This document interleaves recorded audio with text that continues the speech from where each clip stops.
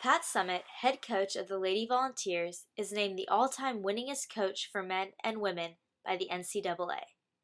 She's attained 8 NCAA titles, 27 Southeastern Conference tournament and regular season championships, all while keeping a 100% graduation rate from her players.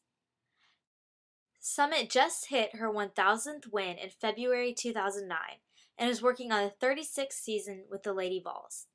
She says that she never foresaw this much success coming from coaching women's basketball, and that her only plan was leaving the farm she grew up on in Clarksville, Tennessee.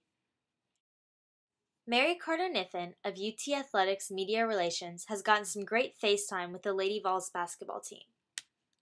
She's timeless. She's literally the greatest coach of all time. She'll be known throughout history even by people who don't know women's basketball. Travis Hampton loves being around Summitt just to hear her tips to the women so he can turn and make himself a better basketball player as well. I'm always on the practice team that plays against the Lady Vols during practice, but even that, I can see how skilled and trained the players are. It feels good to be part of such a success. Here at the University of Tennessee, she has had Pat Head Summitt Street named in her honor, as well as the Summitt, the basketball arena for all home games. She has never expected to have things named after her in her honor, although she appreciates it very much.